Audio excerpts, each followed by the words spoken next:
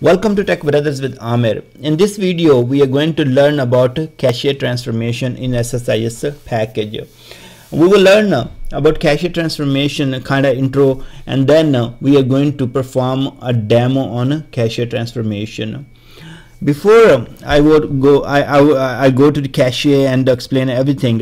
I would like to take you back to the lookup transformation and show you a few things.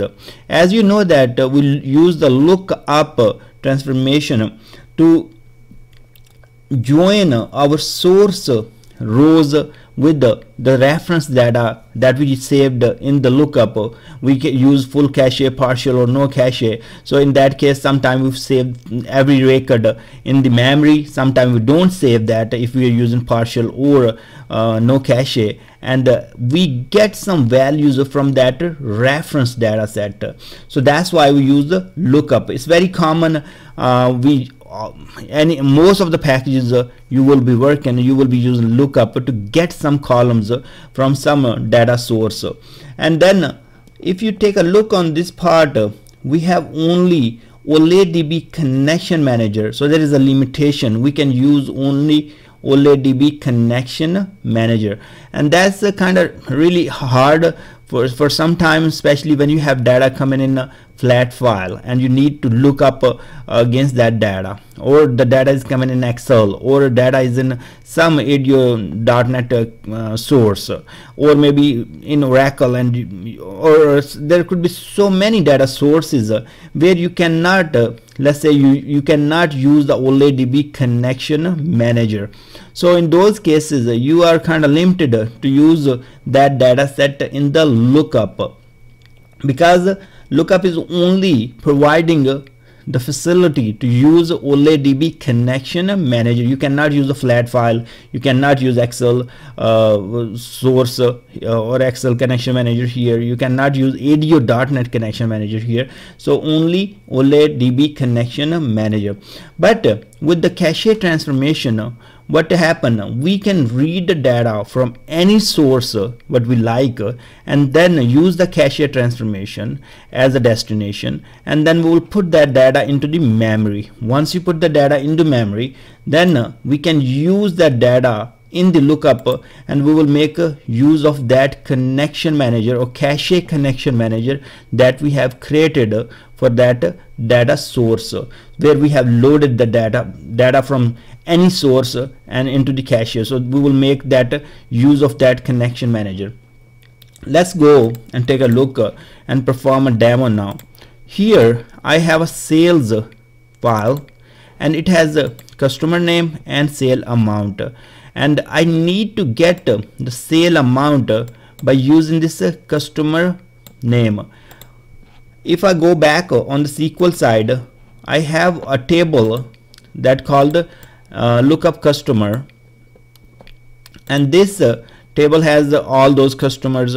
I want to read everything from this table. Then I want to use this file as a lookup and get the sale amount.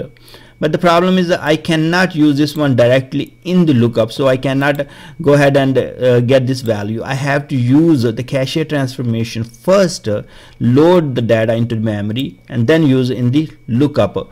And finally we will be loading the data to our table customer destination. So that's where we are going to load the data.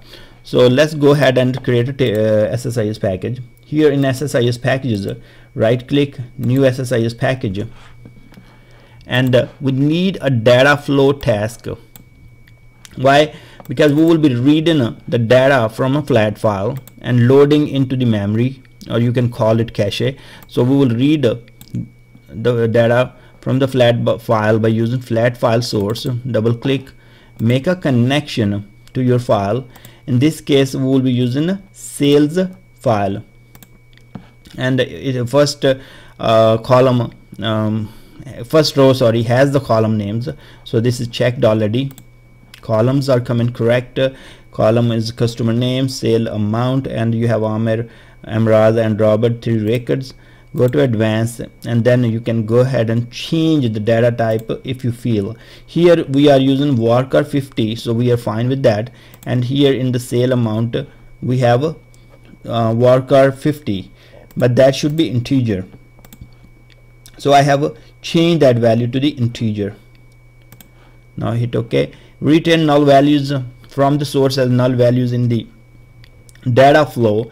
That means if there are some blank values in the source and we want to read them as null values, we will be using this checkbox. So that's okay. Hit columns and now hit OK. And we will be using cache transformation here, and we have to connect our source to the cache. Here we will be creating a new connection manager, so you can go ahead and change the connection manager name if you like. I'm gonna just leave this one as it is. And here we have two options. First, we can put everything in the memory. So if we don't say any, or we do not check this box, then everything will be in the memory. And there is one limitation. If we are putting everything in the memory and we are not using the cache file, what happen? We will be only using this connection manager in the same package where we have loaded the cache, loaded the data into the cache by using cache transformation. So if we have created the file, then we have a possibility to create a file, and this is the file you will create, and then you can use in multiple packages. So first package will load this file and create this file, cache file, and then you can make use of this file into any other packages or same package as well. So in my scenario, first of all, I am only limited. I don't need to use this data in any other package, so I'm going to just load into the memory, and I'm not going to create a file cache. But I will perform another demo in which you will see how to use this file. Here we have columns, and then you provide the index position, and we will be joining on the customer name. So I'm going to call this one the index 1. And once you do that, here you have a possibility to change the data types. If you want to change it, you can go ahead and change it. And in our case, we are fine. So we have a sale amount in integer and customer name as a string, and it is 50. We are all good. Hit OK, and then it is an all available destination columns must be mapped to the input column. So we are all set. Hit OK. Now in this one, first data flow, we have loaded the data to cache or memory, and next we are going to make use of that connection manager. So we have to bring another data flow here, and here we will be loading the data. We will be reading the data from SQL Server table. So we will say OLEDB source, and here let me see, make a connection to the SQL Server, and it is in the test database.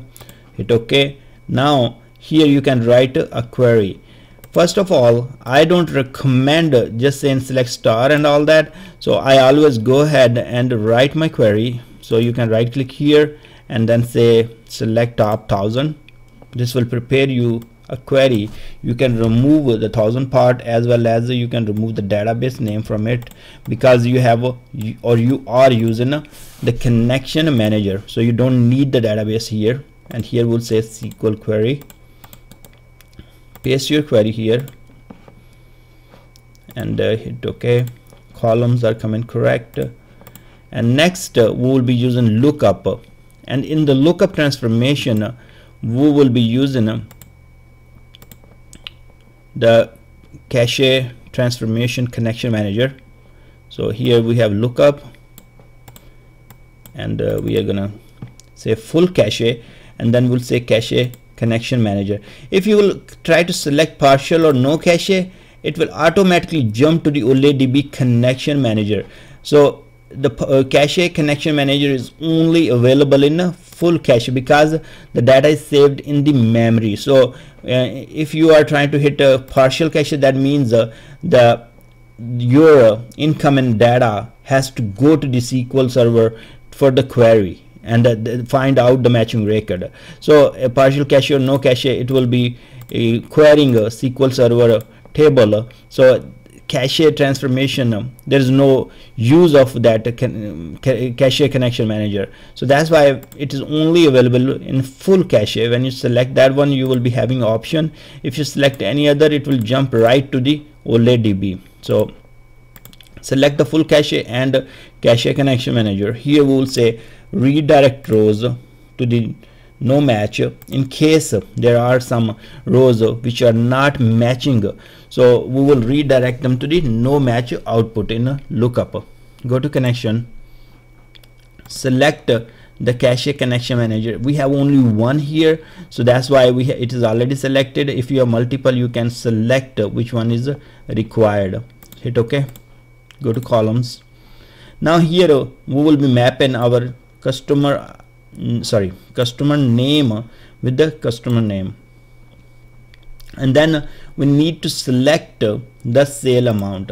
So we selected that one, so it will be added into the output of lookup, and then finally we will be loading the data to the OLEDB destination, that is our customer destination table.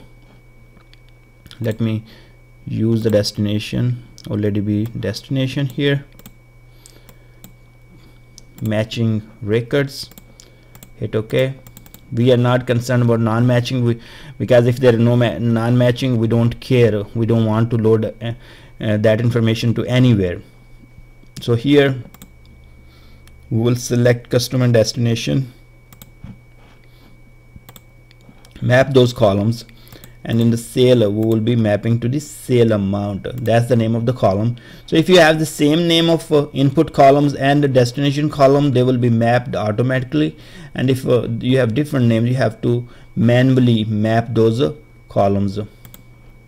So hit OK, and now we are all set, and we can go ahead and run our SSIS package. So first data flow is going to load the cache from the flat file into the, by using the cache transformation, it will load the data into the memory.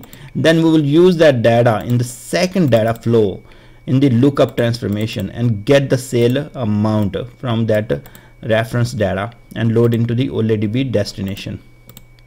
Now run the package, and we will see, we can see that from here all the information, we can see that how many records. So 3 rows are added to the cache. The system is processing the rows now. The number of unique rows added to the cache is 3. So it will take care of if there are duplicate records. It will tell you how many unique values you have in that data set, and then it will process all those rows and load them. So let's open that one. So 3 rows from the flat file to the cache transformation in the memory. They are saved.